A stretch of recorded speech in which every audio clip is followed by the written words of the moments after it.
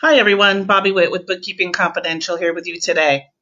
We are a virtual bookkeeping firm here to assist you in realizing the profit for your business and any of your other bookkeeping needs that you might have.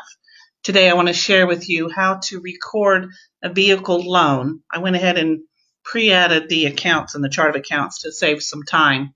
Let's say you buy a vehicle for business use only. If you are going to add personal, then you will need to contact your CPA and the rules of that and tracking it. We're going to go up to the plus sign, and here you're going to do a journal entry.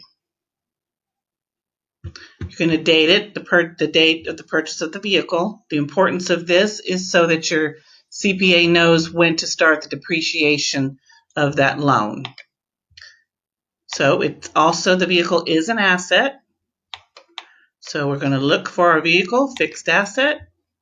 We're going to debit it, let's say $24,000, keep it even. And we also need to offset that debit with a credit. So we borrowed the $24,000 from the bank to get this vehicle. So we need to record the loan. We will go down here, vehicle loan, $24,000. If you want to put in a description of the vehicle, that's not a problem. Save and close. Your vehicle is now recorded on your balance sheet, and it's got the asset listed and the liability listed.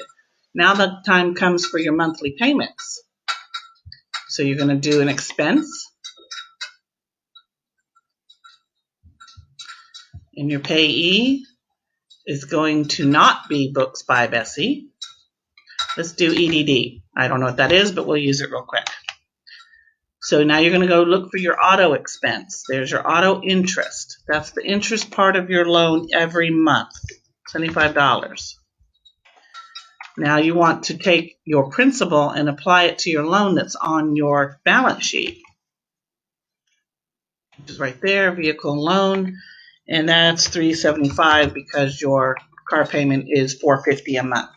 Now that payment here will reduce your principal on your balance sheet by $375, and also your interest will be recorded as an expense. If you need more help in setting this kind of thing up on your balance sheet and your income statement, please feel free to contact us. Thank you.